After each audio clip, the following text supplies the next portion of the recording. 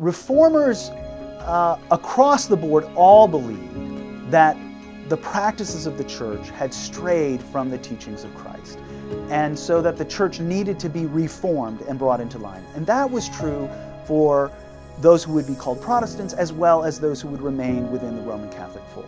You look at Erasmus, who was just as passionate as Luther about the need for reform in the church, but through his conscience and his decision, he remained within the church. Although a pretty vigorous